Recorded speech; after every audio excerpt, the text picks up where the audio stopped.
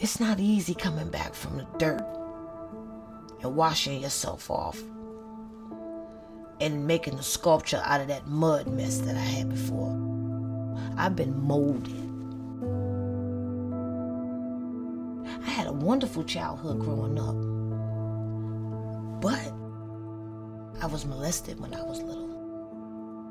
You know, those young years, you don't realize how much they have an effect on you.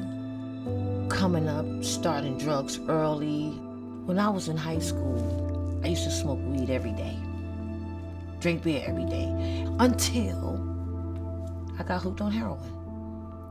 And my life just spiraled out of control.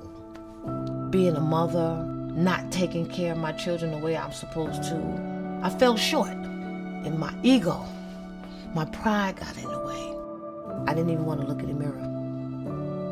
I didn't like what I saw in the mirror. So I stopped looking. But I gave myself a chance. August 25th, 2014 is the last day I used drugs. It was just another day of me using, but something said, today is the day you're going. And then I got a pamphlet and I saw Veterans Program. It was a Samaritan Village pamphlet. And I took it to the counselor and said, I want to go here. So they came and picked me up September 5th.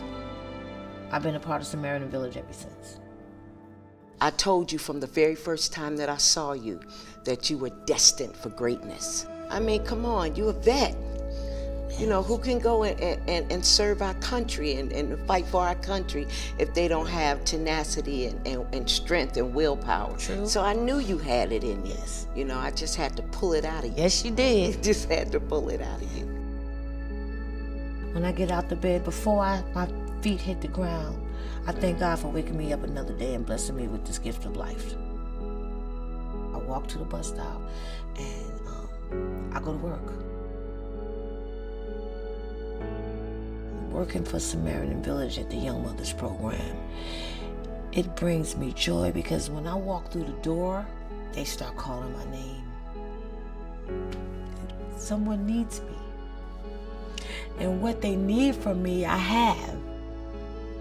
And it feels so good to be able to give it. And money can't buy it. It's not the paycheck that gets me up every day. It's the women who need somebody to help them. What I think is important about people like us whose challenge is to overcome this addiction is it puts us in a position to play a very meaningful and important role in helping people recover their lives. I agree. I'm glad I married you. I'm glad you married me too. Aren't you happy? I'm saying, I'm very happy because I'm telling you, you give me the inspiration I need to keep moving. You know, I watch you, I see you, how you be ready to get up out of here in the morning. You don't miss a day of work. You love what you're doing. I have a feeling that I can't even describe. That's how good it feels. I was so angry with me for so many years, and I didn't forgive myself. I was angry because I wasn't the mother all the time that I should have been. I was angry because I used drugs while I was pregnant and it affected my children. My daughter, she saw that I was hurt and she just wanted me to feel better and to be there for me and to love me. I've never looked at you any different way. I admire you. You're smart, you're resilient, you're caring, you're strong.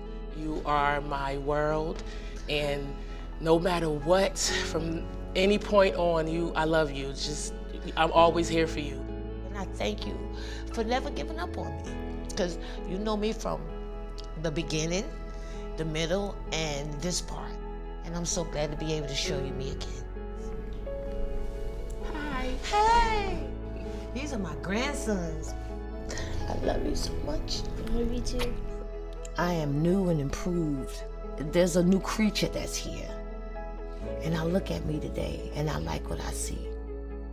I'm a better mother to my children. I'm a better daughter to my mother. The little girl inside of me is talking now, and she's beginning to heal.